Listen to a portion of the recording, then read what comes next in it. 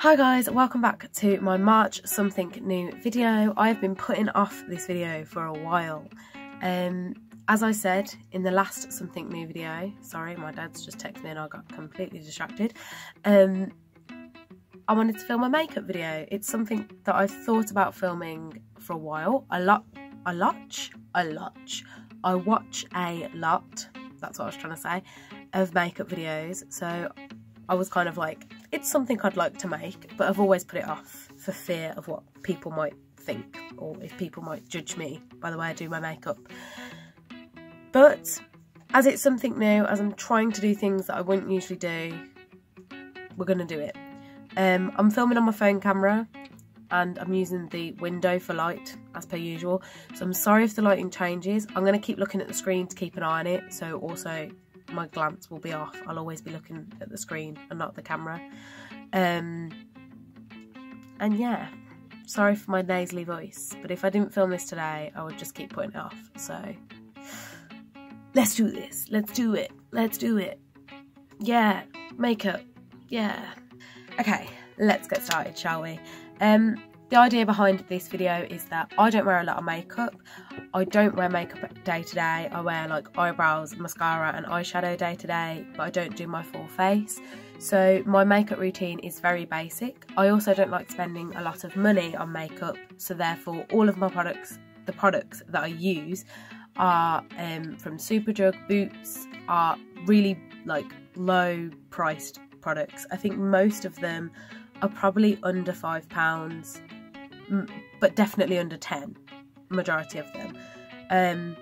So I'm going to try and name all of the products and make sure I leave their name and their price on the video so that you guys can kind of see what's what, because I watch so many makeup videos that are just like really high-end products that are ridiculously expensive, and fancy brushes and fancy like little, I don't know, but it's very basic what I do. I'm going to stop waffling and stalling. Let's get on with the video. Let's get on with it. So the first thing I use, I don't think my camera's going to do very good with focusing because it's on the front camera, but is the Flawless Colour Correction Primer from Barry M. Reasonably priced, good word, reasonably priced, good quality. I use the colour correcting one purely because I have some redness and I also have spots, so it's the best one for me.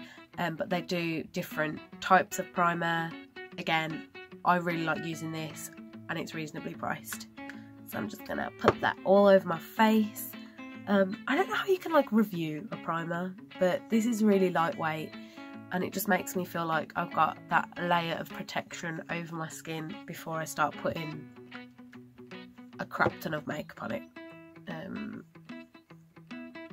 Please don't judge me by the way I apply any of my makeup, because I am aware there's probably, some of it just went in my eye.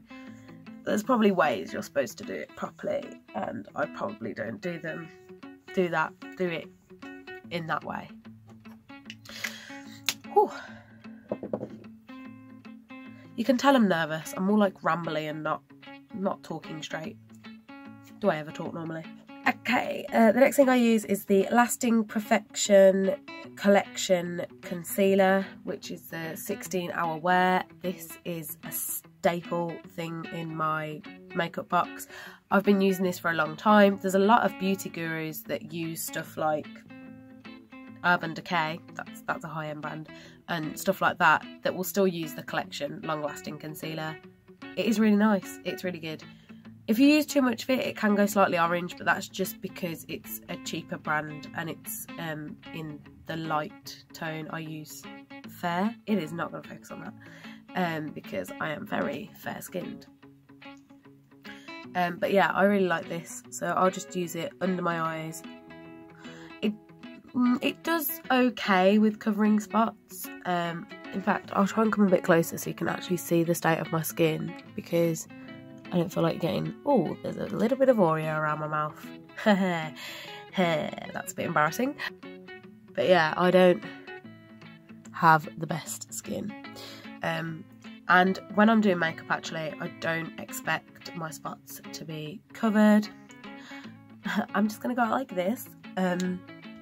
I don't expect my spots to be completely covered because it's just my skin, that's just the way it is. And you know what, like, if I want to really cover my spots, then I'm going to have to spend a lot of money on makeup. I just can't be bothered for that. Like, you know what, my skin's my skin. It is what it is. I look after it as much as I can. I drink plenty of water. I have a solid skincare routine, which I put up a video about ages ago. And my skincare routine is still the same to this day. It's just the way my skin is. It's just life, unfortunately. So, one thing I did learn was that you're supposed to dab with a brush and not like sweep, because then you're just pushing it across your face rather than actually blending it in, and it's like bad for your skin or something. I'm using a unicorn brush that my friend brought me because, you know, I'm cool, and it's just a brush. It's just a brush that I like. I don't have like specific brushes for specific things. I literally just use a brush and stick to that brush for it.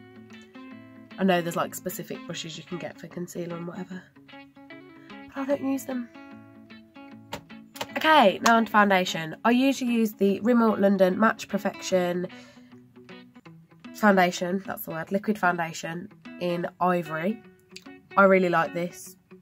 It blends pretty well, covers well, yada yada. I actually tried this, which is, I brought it for a show, which is why it is in a slightly darker shade, because with the show lights, your face words, yeah, it can wash out your face. There you go. So I brought it in a slightly darker shade, but this is the same one as the concealer, and I do like it. It does give you good coverage, however it comes out quite orange, so I'm actually going to use the Rimmel London one for this video, which I just threw on the floor. The problem with buying cheaper makeup, particularly if you've got paler skin, is that it does tend to come out a little bit orange sometimes. That's just perks of having pale skin, and this lighting is awful. You can't actually see what's going on because it's washing me out. Let's get closer to the camera.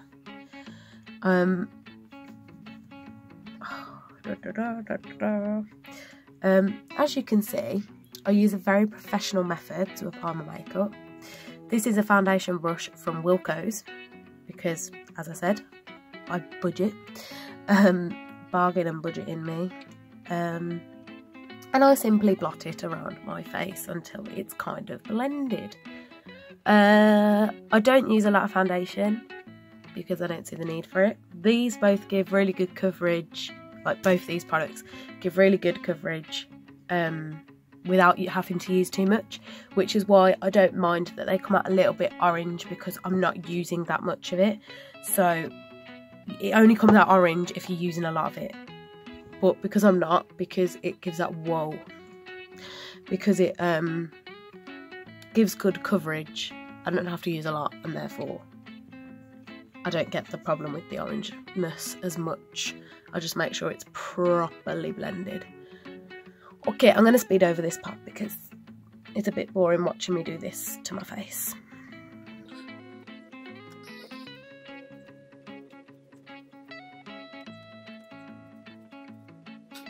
I'm now using my, this is probably like the most expensive brush I brought. It's a blending brush. It's from, I don't actually know what the brand's called, but it's B in, actually it's in Supersize as well. I think it's just called B. I'll see if I can find it and link it. I brought this because I don't like beauty blenders. I just find them effort, and this was a blending brush, and I was like, might as well try a blending brush over a sponge blender. And I like it. It does virtually the same job as a beauty blender, but in brush form. Works really well for my foundation. I think beauty blenders are really good for like concealer and stuff, but I just, there's so much effort to clean, and they just hold so much like makeup in them. I just don't like using them. I don't like using them. Next, we're going to go on to Lash shadow. I'm going to start with using my Focus and Fix Revolution Eye Primer. I brought this recently, excuse me, I brought this recently because I wear eyeshadow to work, and where I work, because in a fast food restaurant, like I'm running around, so I sweat and yada yada. So my eye makeup tends to smudge. And I brought this to try and help prevent that, and it really does. Like, obviously I work in a fast food restaurant, so it doesn't work miracles, like it is put to the test at work. But I've worn it on nights out. I've used it for like a night out, and I've used it for work as well, and it does really help to kind of keep my eyeshadow from smudging and from just kind of, yeah, just smudging basically. So yeah, literally just put that on my eyelids. There is no method to that. And I'm going to use my Freedom palette. This is kind of my go-to palette. I realised you probably couldn't hear what I said then because I put the palette in front of my mouth. It is the Freedom Pro Decadence palette. Today's Tonight. I didn't realise it had a name. I'll see if I can find this and link the price below because it was gifted to me by my friend. This is my go-to simply because it's got all like the basic nude colours with a few like pinks and purples, which are really basic and simple, good for work. And it has a massive mirror in it, which I like. I'm going to attempt to do the whole like darker crease, lighter, like then glitter. I always attempt to do it. It sometimes works out really nice, sometimes doesn't. I'm not that great at it, but I just kind of go for it anyway, because I do think it creates a really nice effect. So I just use a darker brown in the crease. Please be aware, I am not a makeup artist. Like so. And I'm going to let it look awful and dodgy for now, because I'm going to blend it in a bit. I'm using this colour, by the way. Oh, whoa, where did the colour go? That colour. I don't know what the colour's called because it doesn't have names. It's just a dark brown, okay. Again, I'm going to let it look awful for now because I've got to blend in all the other colours. For that, I use a slightly thinner eyeshadow brush, again from Wilko's. I'm then going to use this eyeshadow brush, which is from Boots. Again, a cheapo like set that was brought together. I'm going to use a slightly lighter brown here and just push that all across my eyelid, like so. I do like a bit of glitter, but sometimes if I'm doing like glitter highlight and glitter eyeshadow, it just is a bit too much, especially for work. So this is another like pack of makeup brushes, eyeshadow brush, and it's really big and fluffy. I have no idea where this is from because my mum brought it me for Christmas. So I'm just going to use it to blend the darker and the lighter tone in together. Now I'm going to be a criminal and I'm going to go back to the thinner brush that I was using, and to get rid of the dark colour that I do, I just wipe it on my eyeshadow palette box because I'm not a professional at this. I don't know what I'm doing. And then I'm going to use a shiny white to just go in the crease. Can you see that? There's a reflection on my screen, so I can't actually see what you can see, which is not helping matters. Voila, we're done. That's about it. That is what I do for my eyeshadow. As you can see, I've attempted the cut crease, or whatever you like to call it. Kind of works, kind of doesn't. Kind of look like I've been punched in the eye, but I like it. This palette, good, cheap, I like it. It does kind of have a tendency to smudge and not stay, which is why I use it with the primer. If you're using it on your own, it can kind of just disappear during the day, but if you want it for day wear, get an eye primer. It is worth it, rather than buying like a stupidly expensive makeup palette. Next, I would usually do eyeliner, which I use this, oh, it's upside down, the Extreme 24-hour felt tip eyeliner pen from Collection. I don't even know how long I've had this. That shows how good it is, because it's lasted me that long. I find felt tip liners just so much easier to use. So much easier to use. And this one is really nice, really basic, really simple. If you are like not an eyeliner expert, it just makes life so much easier. Again, it's really cheap. I love Collection. It's probably my favourite brand, Collection and Revolution. I'm probably going to like show you what I do and then speed past to buy eyeliner already being done, because it's a nightmare doing eyeliner. I used to do it every day. And when I did it every day, I was okay at it. But because I don't do it every day anymore, I have a nightmare with it every time. So I simply take my time in drawing a little line across. Wow. Wow, I'm glad I got that on camera. Wow. Let's leave that in. Okay, I'm going to leave it at that. I'm aware it is not perfect, but I just don't want to take loads of time with this video.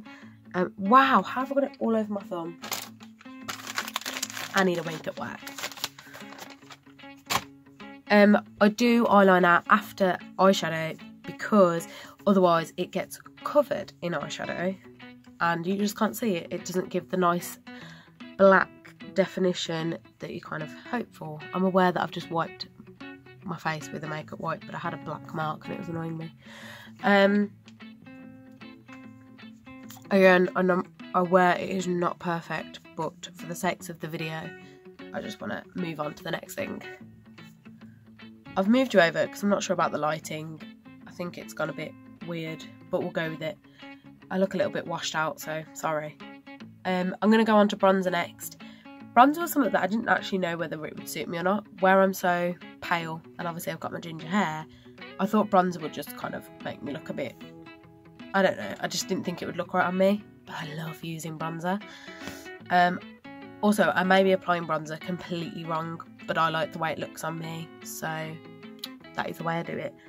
I would usually use, I'm going to cough, I would usually use this, which is a YSL bronzer, which was given to me by a friend who didn't use it anymore. But for the sake of this video, because that is stupid expensive, I'm going to use my Sophx palette, which again was a present, so I'm not sure whether it is in the budget range of like makeup, but I'm pretty sure it is. I'll have a look online and leave a price. My friends won't mind. This is the bronzing, blusher and highlight palette. As you can see, I used the highlight quite a lot before. I'm actually going to be a rebel and use my finger for this purely because it's got this kind of cream substance. Substance? Is that the right word? I don't know, but it's like creamy, so it's just easier to kind of apply with my finger and then blend it out with a brush. I'm going to leave it like that, and this is going to look really cool. I don't know if this is the right brush for bronzer or whatnot, but again, it's just from my little unicorn range. All of my brushes, most of them, have been brought in like a big collection of brushes, and I just use whatever I want for whatever I want. And I don't know which one's supposed to be used for what. I'm doing this in the camera and I don't feel like I'm doing it very well. Let's get the mirror.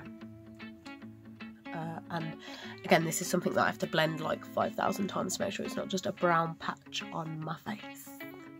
Okay, we're going to go with that. I feel like whenever I do eyeliner, I feel like I've got black marks everywhere, like all over my face. But anyway, yeah, very simple little bronzer trick, just to kind of like bronze my cheekbones and add that bit of definition to my face. I'm then going to go on to highlight. I'm using the Revolution Sophx highlighter palette, which is at the higher end of my budget, but I was persuaded to buy it and I do really like it. It is the, I've just told you what it is. I'll leave the name and like price below.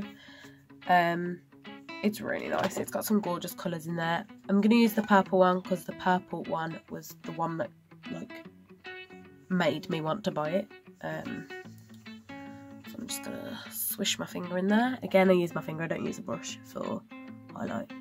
I use a brush to kind of like blend it out a little bit, but just go across the top of, literally the top of my cheekbone here, where the light naturally falls, just to give it that extra bit of glow. And as you can see, it is amazing. I've blended it out a little bit so it's not as in your face, but obviously if you wanted an in your face highlighter, you could just, girl, it is gorgeous. Okay, one of the last things I do if I'm doing a full face of makeup is my eyebrows, because I've got something in my eye. That's not the reason, I just have. Anyway, because if I do it at the start, like, you've just not got any definition there then, so I use it at the end after I've done the foundation and everything else, so that the definition is still there.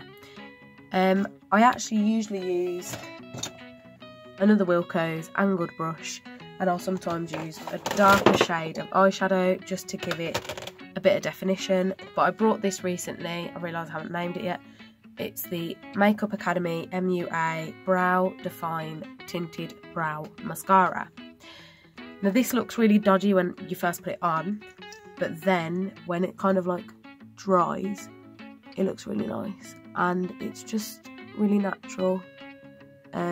For like a normal day, it is really nice to use. As I say, for like a night out, or maybe a party, I might put a little bit of eyeshadow on as well, like, or eyebrow stuff on over the top as well, just to make it a bit darker. But for every day, this is so simple, so natural, and so nice. Wow, I don't know what's gone on here. Let's even that up, shall we?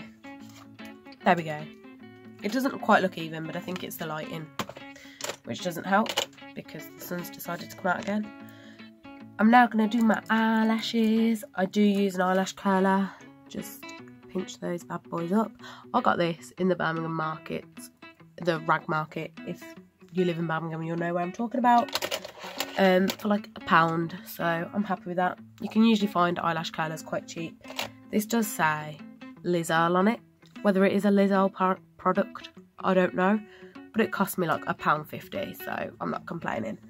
I looked in Boots, and the eyelash curler that I saw in Boots was something like £8, and I was like, are you joking me? It's an eyelash curler. I then use the Collection Supersize Fat Lash Mascara. This is the first like non-waterproof mascara I've brought. For some reason I always just thought waterproof was better, but it's not. It's clumpy, it's really hard to get off, so I really like using this. I tend to stick with Collection mascaras. They just do a nice range, and they're really cheap, and they're pretty damn good. I think they're completely and utterly worth it, because I looked at other mascaras and they're like £10 for a mascara, and I'm just not about paying £10 for a mascara. This has like a nice, it just gives a nice effect on your lashes. It gives that fat lash effect, which I love. Sorry, I'm trying to concentrate on doing my mascara, which is why I'm talking rubbish. Okay, I've already put the lipstick on, but I waffled a lot in the last segment, so I'm just gonna re-say what I just said. I have quite a few different lip creams that I use from different brands, because I love the matte lipsticks, the matte liquid? Wow, why can't I talk? Liquid lipsticks. But they do tend to kind of go a little bit dry and crack. I still prefer them kind of over lipsticks, purely because they stay on for longer. But the best ones I've found, this one's NYX, this one is MUA, this one's Body Shop, and this one's Body Shop. Is the Body Shop one, which is the one I'm currently wearing in Cypress Begonia. I'll leave like the price below. It's about £6 I think for these, but I tend to get them at like Body Shop parties where you get a certain amount off. So yeah, like they are a kind of slightly more expensive product in terms of all the other stuff, like in comparison to the other stuff I've used. But out of all the ones I've tried, the Body Shop ones are my favourite by far, and that's including these like MUA ones and even the NYX one. So yeah. Okay, this is the final look. I've filmed this segment like 3 times now because I keep jumbling over my words. I would recommend all of the products that I've used in my video. I'm going to link them all below, well, like write them all below in the description box so that you can see what I have used, even though I've wrote them on the video as I've gone along. Just because for anyone who's looking for budget makeup, who doesn't want to spend like £10 on one item, this stuff's good. It is really good, and as you can see, it kind of gives a nice basic makeup look that's not ridiculously hard to achieve. So yeah, thank you for watching. Please click subscribe for some more something new videos, and I've got plenty more videos planned for the upcoming months.